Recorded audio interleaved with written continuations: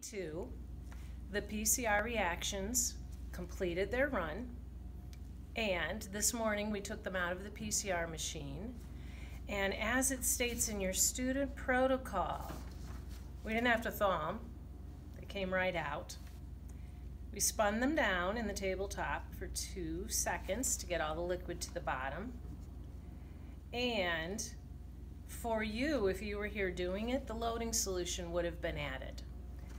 So, Dr. Cheney and I added the loading solution. The loading solution, as you'll remember from the talk when I'm at the board, has a color in it that we can see with our eyes, a tracking dye, so we can see its progress on the gel. It also has glycerol in it, so the samples are heavier. Next, I want to take a look at the gel before I load it. So this is our gel box. We have an agarose gel in there that was poured and cooled. This is kind of a demo fakie, but to get the idea, it's like agar, but agarose is more refined. So we have a buffered solution, we put the agarose powder in, heat it up, get it all dissolved. When it cools down, we pour it into the container, and we have a form we put in called a gel comb that creates the wells. So on this fake one, I can feel. What are the wells? They're openings, but they're not openings all the way through. I'll have a side picture on the board that I'll have talked about. They're wells to put your samples in. Very important, there's still agarose underneath. So you're going to put your sample in, it's going to stay there. It's not going to come out the bottom of the gel, go into the running buffer, and be lost forever, which would be very sad. So the wells, I'm going to load the samples into. And I check by looking at it from the side to make sure that the running buffer is up above the gel. So there's a chamber on each end for running buffer, and there's running buffer going across above the gel. So now I'm going to use the pipettes to load the samples. We've laid them out in order of how they're going to be loaded, and we've made note of how they're going to be loaded. Very important, so that when we look at the gel, the results, we know what's in each lane. So each well will be referred to as a lane on the gel. We've got 9 samples to load and 10 wells. So I'm skipping the first one. I'm starting with well number 2. And I'm putting in the first sample. So I'm sucking up the blue liquid. Oh, I want to load all of it. Oh yeah, this is the one I expected to be a little large in volume. Okay, so it's nice and colored. Now, because I'm not a rookie, I'm okay with that air bubble down there. But I am going to come down here with steady hands. I've got my elbow on the countertop. I want to get rid of the air bubble, at least most of it. Now I'm going to put the tip of the pipette into the well and slowly squirt the sample into the well. If you see that little cloud, some of it didn't go in the well, but it's okay. Little blue cloud in the running buffer. If you want to get the most liquid in your wells, you want to load slowly.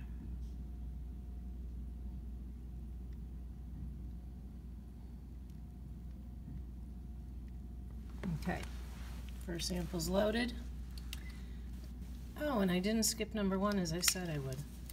That's okay. We're still going to load them in the same order. Second sample, I'm sucking it up. Got it in the tip of the pipette. Now I'm going to go into the second well. Looking a little better.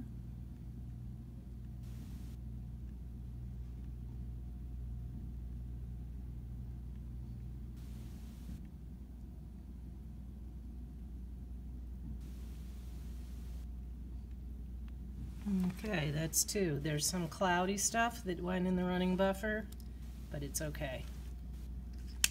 We should have enough of our sample in there so that we will be able to see the PCR product, if there is a PCR product.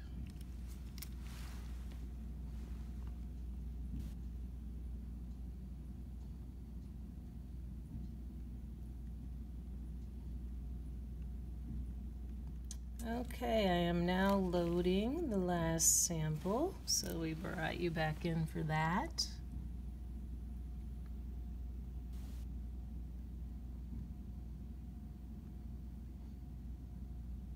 It's looking a little reddish purple to me, but that's because we had the dyes in our reagents for the PCR reaction. Okay, so now samples are loaded. There is some color in the running buffer, that's okay. I've laid down the tubes in the order I loaded, so I can double check that I actually loaded them in the order I meant to. Now, to run the gel, I'm put the lid on, which is going to make the proper connections. We want to have the anode at the end closest to the wells, cathode far away. DNA has the net negative charge, so once we plug this in and we have current, the DNA is going to move toward the cathode. Alright, so now I'm plugging it into the power supply. Everything is color coded here, so if I follow the colors properly, should be good. Alright, we're on. Checking that we are good. We want to run, I don't remember off the top of my head what the protocol said. Oops, I want to keep it there. I want to turn here.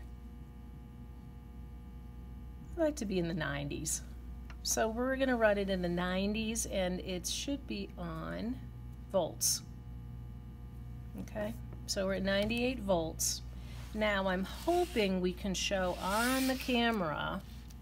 I always check. I'm going to move some stuff out of the way. There's a little platinum wire at each end. And we'll see if we can catch on camera little bubbles. Here we got the label. I don't know if you could, I see little bubbles right there. And then down here, so the platinum wire comes down and goes across. If there's bubbles, we've got good connections. I'm looking down at the other end and seeing bubbles. The bubbles look like a reverse waterfall. The bubbles are coming up. So that says our connections are all connecting. Second safety measure is to actually watch for a while. And you can see, so we just may video in on that. The tracking dye is visible to us. The tracking dye should be moving towards the red, and the tracking dye is going to move into the gel, and once it's completely in the gel, then the wells will not have any color. So that visible tracking dye lets us know what's going on. We can't see our DNA samples, right? They're microscopic, but we can see the tracking dye. And because I'm not a rookie, I can see they're moving in the right direction. We may let it run a little bit more, and then we'll come back and show you when the wells are empty. And then we can take some shots as it's running. We're going to run these tracking dyes about, I'll have to check my notes, but maybe a good 50% of the way down the gel, in order to separate the size bands that we want to separate and see on the gel. Now you can clearly see that the wells are looking empty. The tracking dye's moved into the gel, and it's moving toward the red cathode, so it's moving in the correct direction. And there's even a little space in front of the well. So that tracking dye is going to continue to move. We'll watch it. Typically we run the gel about 45 minutes to an hour. this would be day 2 of PCR, but you're getting it all in one video.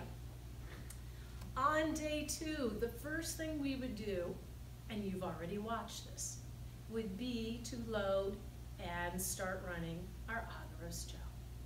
So now that our agarose gel is running, I want to talk about agarose gel electrophoresis, go over that a bit, and talk about our gel, and then we're going to get to the results of this experiment.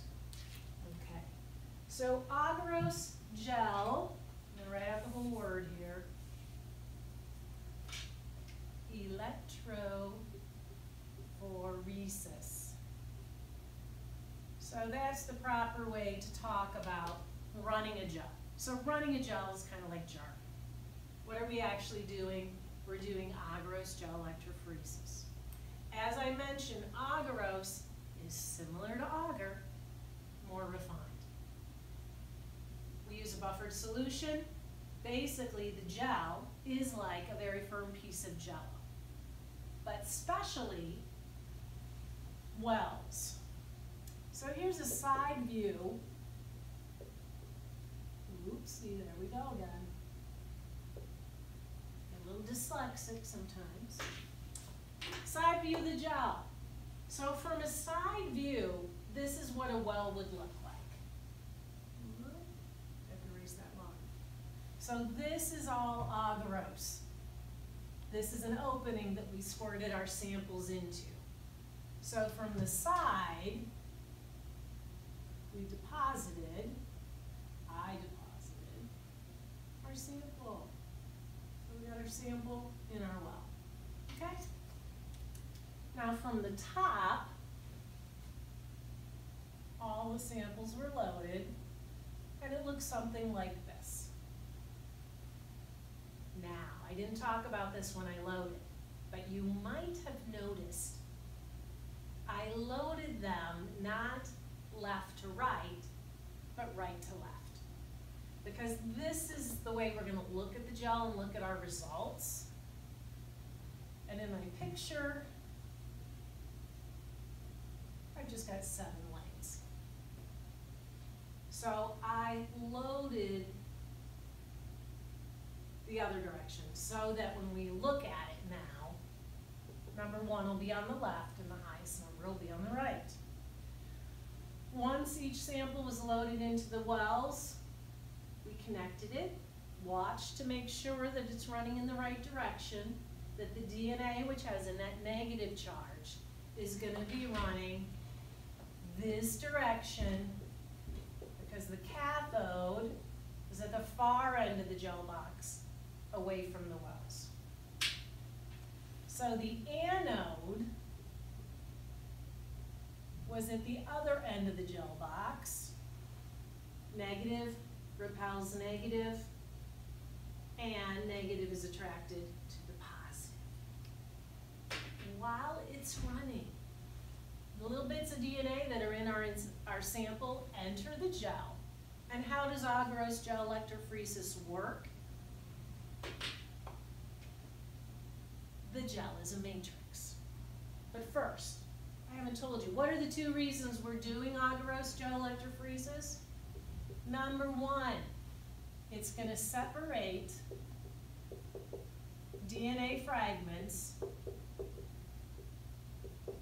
by size. That's what agarose gel electrophoresis does. Number 2, it's going to enable us to see or visualize the DNA fragments in our samples. Okay? So 2 things. Separate the DNA fragments by size and allow us to visualize our DNA fragments. Okay? As the DNA is moving towards the cathode, it's got to wiggle through the matrix that is the agarose gel. And the smaller fragments are going to move faster. They're going to wiggle through that matrix faster. So smaller fragments, and they're going to look like bands. They look like the shape of that well up there. At different sizes, let's just say there's a bunch of different sizes here. The bands that migrate the furthest are the smaller DNA fragments. The bands that migrate the least far are the largest DNA fragments.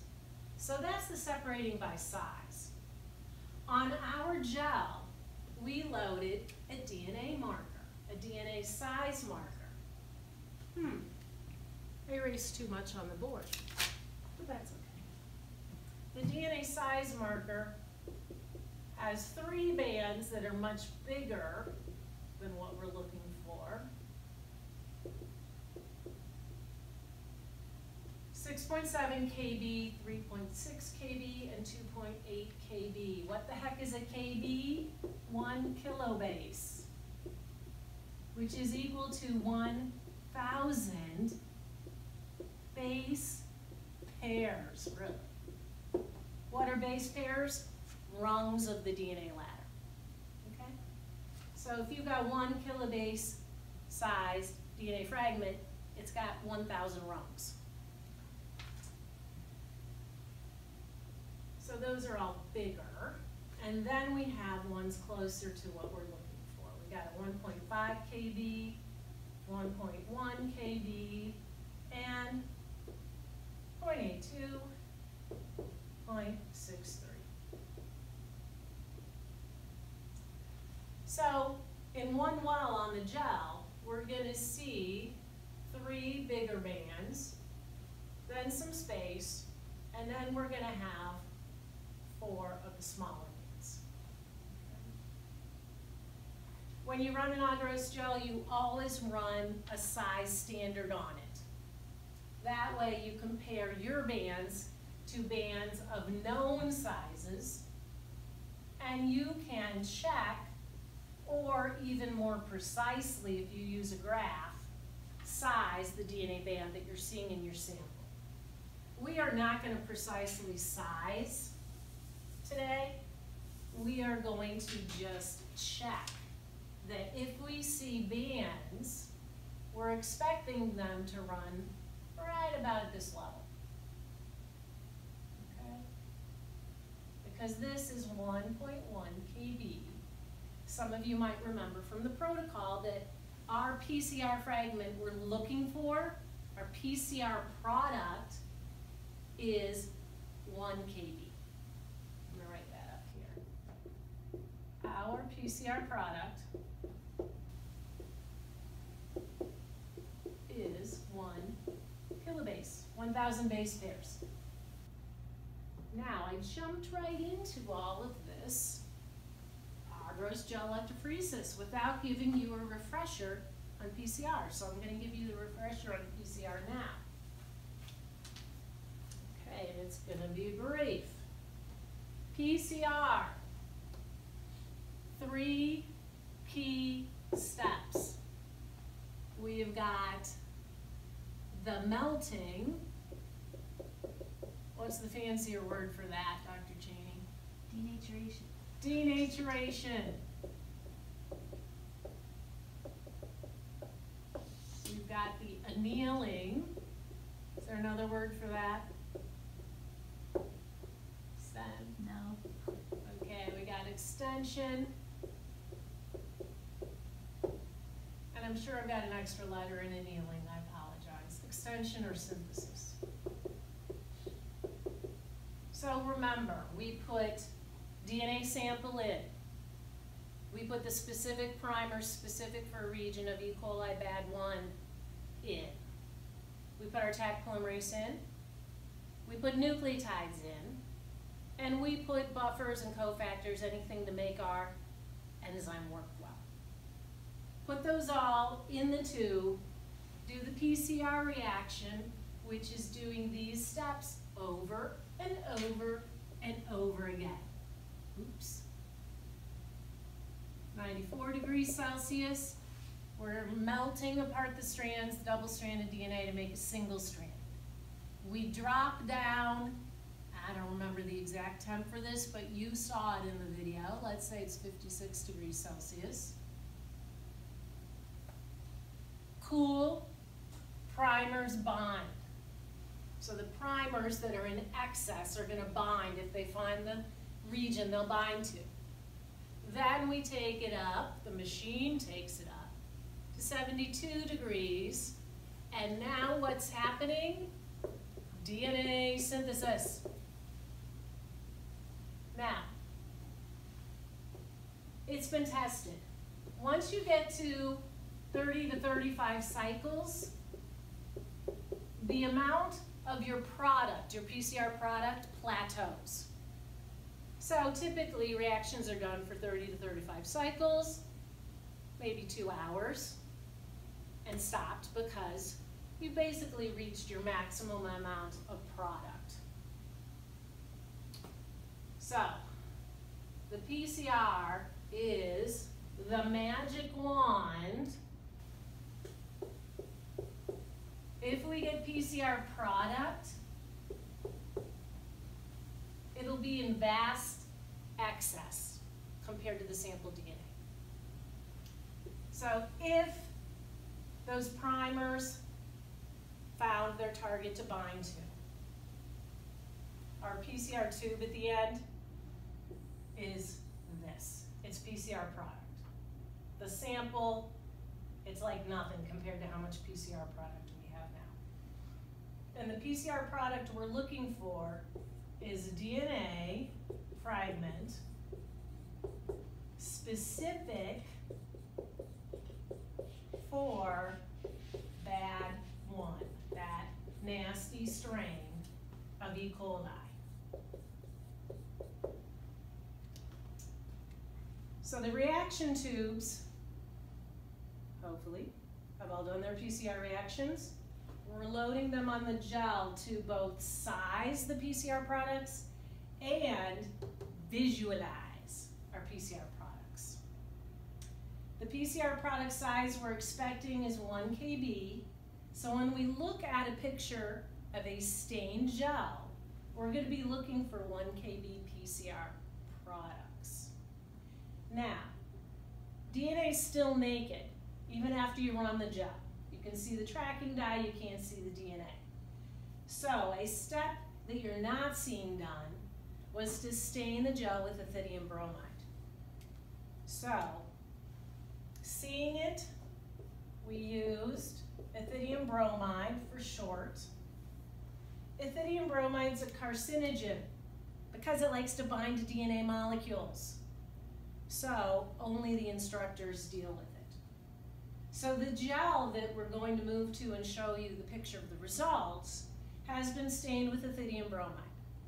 So the DNA bands now have the ethidium bromide in there, any DNA bands on the gel. And when we put the gel on the UV light box, turn on the UV lights, ethidium bromide glows. So you shine UV light on it, and it glows. It's kind of a pink-orange glow. I would say more orange. What it really looks like is, we're going to see on the picture. Pictures don't always have the colors exactly like you expect. Okay, we are back to take a look at the gel. First, I want to show you the side view. The purple tracking dye you can see is moved down towards the middle of the gel. There's an orange tracking dye. I forgot that was in there. It was in there with the kit. That's running ahead of the purple tracking dye. Now we're going to see what we can see from the top. I unplugged and took the lid off. Try to avoid glare here. You can see the wells are on the left. You can see the tracking dye, both the purple blue and the orange. And I think the gel has most likely run far enough. So the next step would be to take the gel out of the gel box and stain it with ethidium bromide. Once it's been stained with ethidium bromide, we can see the DNA in the gel. The box is disconnected from the source, so we're safe here. Agarose gels can be fragile depending on the percentage. This one's pretty sturdy. Remember, think about thick Jell-O like we do with the agar that's in the Petri plates. So I've got the gel on the spatula, and now I'm going to walk over to the light box. Okay, this is our UV light box. The ethidium bromide, which will stick to the DNA and effectively be our DNA stain, is in the gel. So all of this stuff is touched ethidium bromide, so I have to be careful with it. The light box has a cover that goes down that blocks UV radiation. So I wanted you to see the gel on the UV light box. And yeah, I'm going to turn the lights on just so you can see what the UV lights look like on there. There we go. Can you see the purple? I don't expect you to see anything of the gel, but I just wanted to give you the purple of the UV lights. That's it. From here, we'll go to pictures of stained gels to check out the results. All right, I have here a picture of a stained gel. You may figure out, so I'll go ahead and tell you. This isn't the exact gel that we loaded, because the size marker is not in the middle, and we don't have 4 lanes on either side, but it's okay. I will explain to you how the samples were loaded on this gel. So first off, I want you to note, you can just barely see the wells are at the top of this image. So this is lane 1, lane 2, lane 3, lane 4, 5, 6, 7, 8, 9, 10 lanes. On this gel, obviously this is the size marker. These are the larger bands. We don't really care about those. But I want to go over the sizes of the smaller bands that we do care about. So this band is 1.5 kb. This band is 1.1 kb. Here we're at 0.82, 0.63. So the separation depends on how long you ran the gel.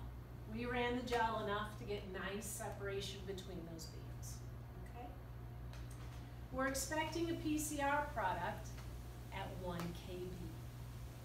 These lanes here are the positive and negative controls. You've always got to have positive and negative controls so that you know if your reagents worked and the PCR reaction worked. So our positive control lane, do we see a band that's consistent with being a 1 kb band? Yes. Negative control? No band. Great, so it looks like our reagents were good. Now, before we get to the other side, to our hospital worker samples, I do want to talk about these because you couldn't help seeing them. They're running low on the gel, okay? We're significantly below the 630 base pair level. These sometimes show up in PCR products. Now, it didn't show up in the size standard, but only in the PCR product well. It's called primer dimers. If the PCR conditions aren't fully optimized, you can see the primer dimers. So, this tells me the conditions that we ran the PCR were not fully optimized, but did it work well enough for us to get results? Yes. So please ignore these fuzzy bands that are small. So going back to the positive control, we see our PCR product of the expected size. Negative, no product. We have hospital worker A, hospital worker B, hospital worker C, hospital worker D. All right? We've got primer dimers in all the lanes. We have a positive for the E. coli bad 1 specific DNA fragment right here for worker A. Negative for B, negative for C. We have a positive reaction again with worker D. Now you might be wondering, what are these pink fuzzy things up here? It could simply be that there was so much of this fragment. If it's overloaded, things don't run properly. So I'm not concerned about this. I would call it an artifact of the gel. And if, say, we were publishing the gel, I would probably crop it, the picture, so you didn't see the primer dimers. And be tempting to crop that out. But actually, you'd probably just run a prettier gel. Okay, so PCR product. So for this particular experiment, we did our PCR reactions. We ran the reactions on a gel to separate by size, stained with ethidium bromide so we could actually see them, check the size, and this is our result, okay? The research is finding the primers that are specific to that bad strain, right? So scientists cannot just whip up these tests overnight. We now have the sequence of this new coronavirus. So we have sequence information so that we could be doing PCR test for the new coronavirus. Now I want to also mention that when PCR testing or DNA testing is done, a gel is not always the end result. You could take your PCR samples, send them to a DNA sequencing facility, and get the exact sequence, the A's, T's, C's, and G's of the PCR product, which would be even better. But you can take the tube that is your PCR product and sequence the DNA. In that tube, the vast majority of the DNA is the PCR product. So that will